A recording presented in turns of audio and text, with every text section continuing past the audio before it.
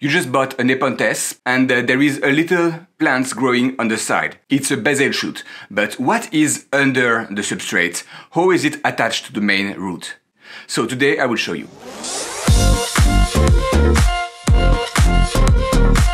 Hi, my name is Remy and I love Nepenthes. To make this video easier to follow, I will cut that in 3 parts. The first one will be what is a basil shoot. The second part would be how the basil shoots are attached to the main stem. And finally, can you force a Nepenthes to produce a basil shoot? So a basil shoot is really like the way bamboo grow themselves. That's a root that will produce a second plant. So it's not from seeds or some cuttings. It will automatically duplicate itself. And the mother plant will be the exact same as the baby plant. So it's a clone. So if your mother plant is a female plant, then it will be a female for the basil. So I was repotting a plant from outside before bringing it inside, and it had a lot of basil. So I want to show you how it is when you take all the substrate out, how it's attached, and how to really separate them if you want. On the previous video, you saw that I was repotting my plants from outside to come inside the house for winter. And by unpotting it, I spotted a lot of basil. So let's have a look. Okay, so I cleaned a little bit and now we should have a better view. And here is the main root system. So you see it's really big and the basil shoot is shooting on the side. So that's what you want to separate at the base of the main root system. And you just pull it or cut it. It's really up to you. Depends how sensitive you are, how sensitive is the plant also. So look at that. That's a big root system. And sometimes you will be lucky. You break basil and there is a root. So if the basil shoot is already rooted, that's even better. It will bounce back in no time. And here is another one. So really prolific Ventrata. And this is the main one. There is the main root system. There is one old cut stem. So this one I will let it be.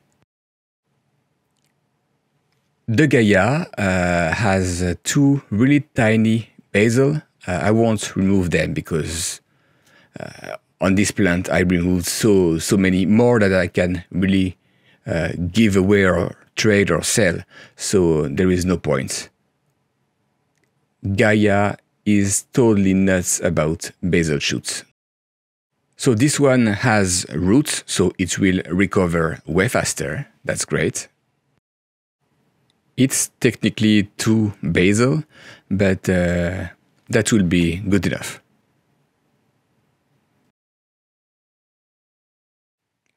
Here is my Spatulata spectabilis. It's probably 4 years old. Great pictures, really a cool plant to have. And the picture lasts forever, so that's very, very interesting. And on this one, it finally produced a tiny basil shoot here. So that's really great. Even the little leaves are producing tiny pictures. So soon I should have some young picture out of this one. I have another plant that is way bigger. That's the basil from the bouquet. So that's really fantastic because finally I will have some lower pictures. For now I only have uppers. When the plant vine, you cannot have lower picture. That's only uppers. But this basil will produce lower picture. So I can't wait to show you guys the tiny pictures.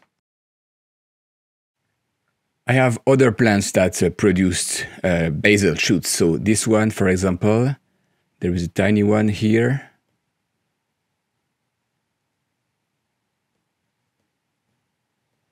So that's Nepenthes Brixena. So low EI by Ventricosa Red. A beautiful, easy-going plant, perfect for beginner. Maybe the best one if you have some colder night. And again, this tiny basil, I already removed the previous one. So I cut it and root it, and now look at the plant. So it's still tiny, but really healthy. We have a leaf jump. It was that size at the beginning. But now it's really bigger, and even the pictures are great. But about how to really force it to produce a basil, I never really tried. I heard things. For example, if you force the stem of the plant to be angled, almost laying on the ground, like more than 45 degrees, then it may trigger this reflex to produce a basil. Or you can tip the pot, again, more than 45 degrees, and you should expect the same results. But again, I never tried. That's only the theory and what I heard. If you want to know the pros and cons about cutting the basil or cutting the main stem, here is a video for you. Please like and subscribe, it's always helping, and until next time, happy growing! And finally, can you force a Nepenthes to produce a Nepenthes? Produce a better... And finally...